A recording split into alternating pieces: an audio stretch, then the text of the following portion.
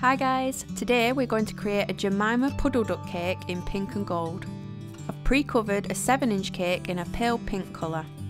I have tutorials on how to ganache a cake, cover a cake and also cover the board like we're doing here, and I'll leave the links in the iCard above. The colour for the board is a pale lime green colour. Here I've got a plaque cutter. If you don't have one you can just make a template and cut it out with a scalpel. I've just traced the name to the right size of the cutter.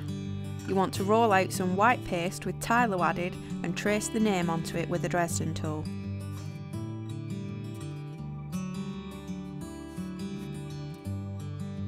In a pot I've got some gold lustre and I'm going to add lemon extract slowly with the dropper bottle. I've got these in my shop and I'll leave the link below. It's been a lifesaver. It allows you to add a few drops at a time so you don't make it too runny. With a fine paintbrush, paint over the impression.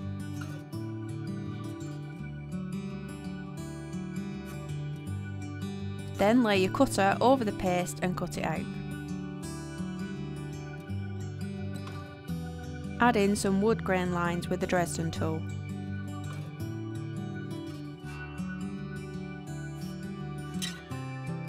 Here I've got a wood grain texture mat by FMM. They come with ridges on the outer ends, but they work better when you cut them off.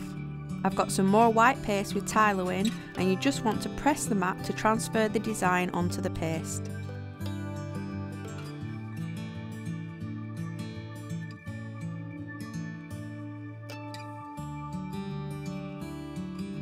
Then cut out strips for your fence panels and cut them in varying heights for more of a rickety fence look.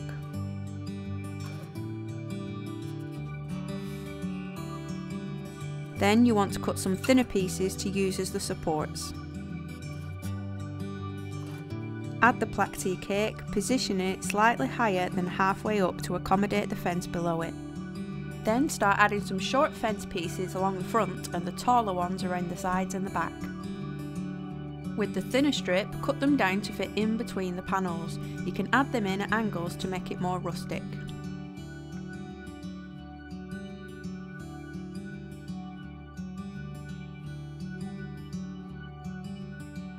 To make a slightly darker pink, I just used some of the leftover pale pink mixed with a ball of hot pink. 90% of the time this is how I colour my sugar paste. I very rarely use gels. It's now a slightly darker shade for the flowers. Start off by rolling a cone shape and using a ball tool, hollow out the fat end. It's probably easier with an actual cone tool, but I don't have one. Stick the cone near the bottom of the cake and repeat with more cones, clustering them in 2s or 3s before moving up. As you move upwards, make the cones gradually smaller.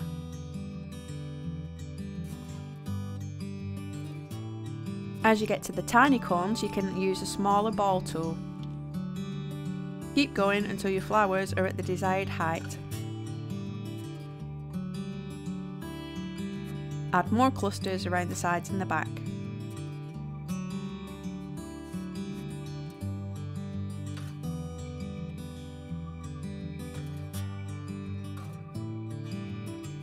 Back to more white paste with Tylo added, trace around your chosen number and cut it out with the scalpel.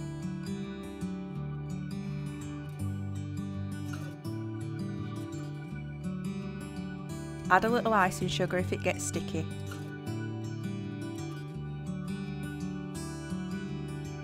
Roll out some more paste and paint an area large enough to hold the number in gold lustre. Lay your number on top and cut around it to leave a frame.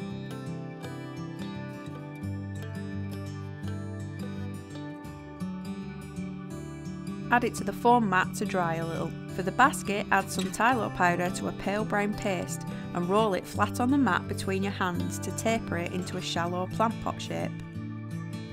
Add some vertical lines with the Dresden tool and then some horizontal ones.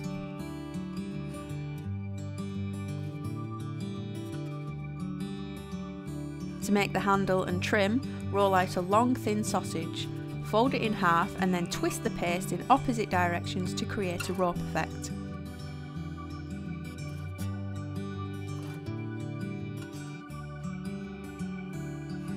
Add this around the edge of the basket and keep the cut off for the handle.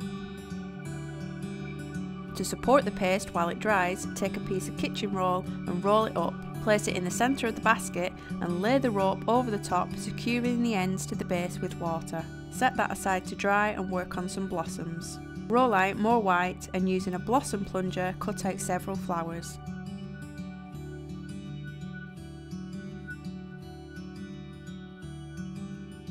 To widen the petals and cup them, give them a little smush with a ball tool.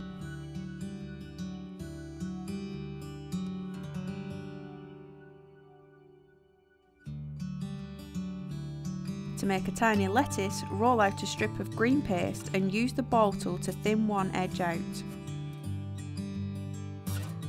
Start rolling the paste up into a spiral until it's the size that you want it. Using a Dresden tool, pull and drag some of the paste so it looks more ruffled and torn. Trim the excess paste off so the lettuce is actually quite shallow. We don't want it to stick out too far from the cake. For the carrots, these are little tapered sausages of orange paste, and you can score in lines with either a scalpel or a Dresden tool. Add the carrot to the wooden plaque for a bit of detail, and the lettuce in the top left.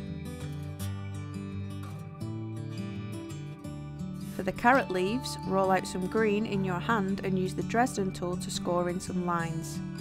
Roll the base to a point and add it to the top of the carrots with water.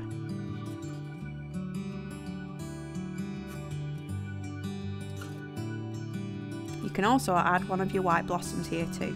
For some detail for the board and also for adding the leaves to your flowers, roll out spikes of green and bunch them together and trim the bottoms flat.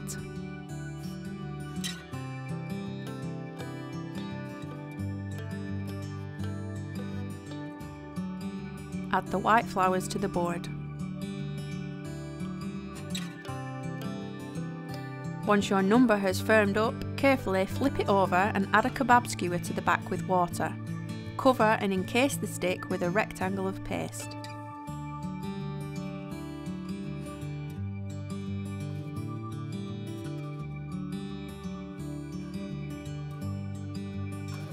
Once your basket has dried, carefully remove the support. Now we need to fill it with rabbit loot. Start rolling those carrots and cover the inside of the basket.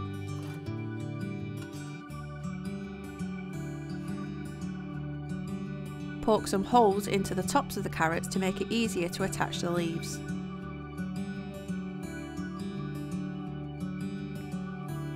Now that your number has set, paint the remaining cut edges gold and attach it to the top of the cake just off centre.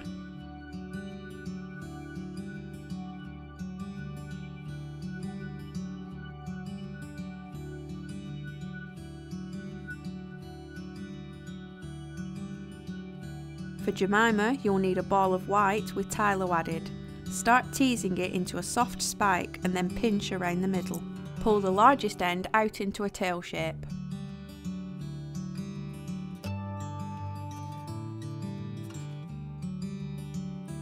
Then thin the neck out between your fingers until it's long enough and snip off the excess.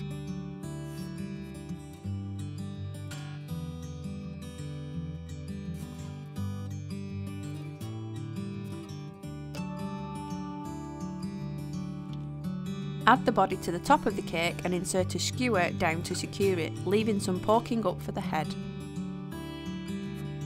Using a Dresden tool, define the bend in the neck and add a little channel at the base for the legs to sit in. Using some pale yellow paste, squash out a foot and mark in lines for the foot bones.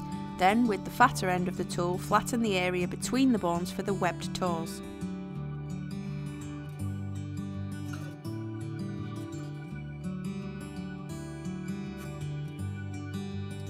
Cut the thinned area down into humps.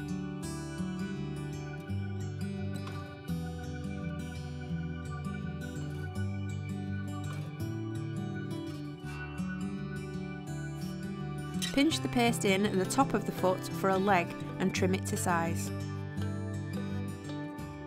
Add the leg to the channel that you made on the body. Once her feet are on, roll a rectangle of pink paste for her scarf. Wrap the paste over her body and pull it to meet at the front.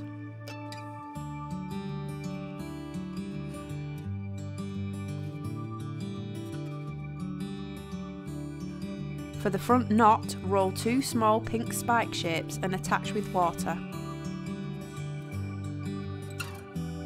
Finish the knot with a ball in the centre. Add in some gather lines with the Dresden tool. For her head, roll a ball of white and flatten part of it in preparation for her beak. Her beak starts as a pale yellow spike which you attach to the flattened area. Squash the beak slightly and pull it up the face.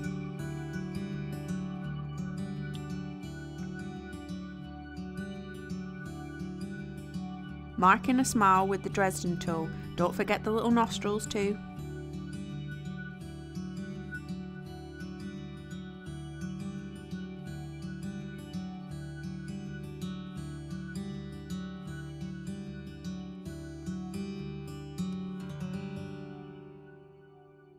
Add the head to the neck and angle it just how you want it. Push in slight dents for eye sockets.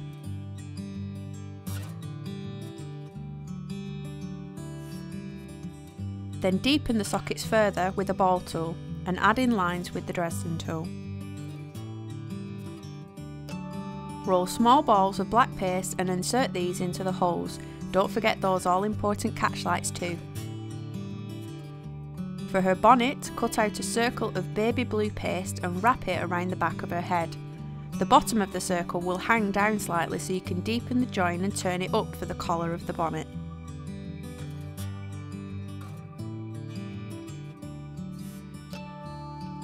Roll out tiny strings of paste and join the bonnet under the chin. Create a tiny loop and another one next to it for a bow.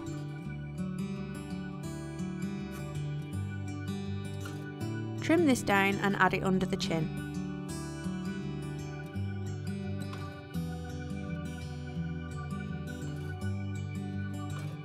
Roll balls of pale yellow paste and add them to the flower centres. For detail on the scarf, paint on blue patches with blue gel colour mixed with white dust.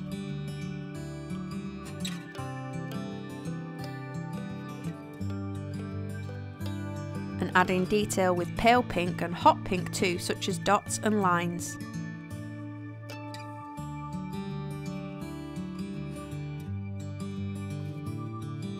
Add depth to the wood grain with watered down grey paint. Add the basket to the top and finish off with clumps of grass and flowers.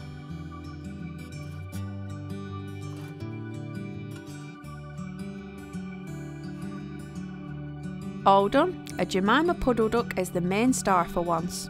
Hope you enjoyed this tutorial. If you want to keep up to date with new ones, please hit that subscribe button and the notification bell. Thanks guys, see you soon!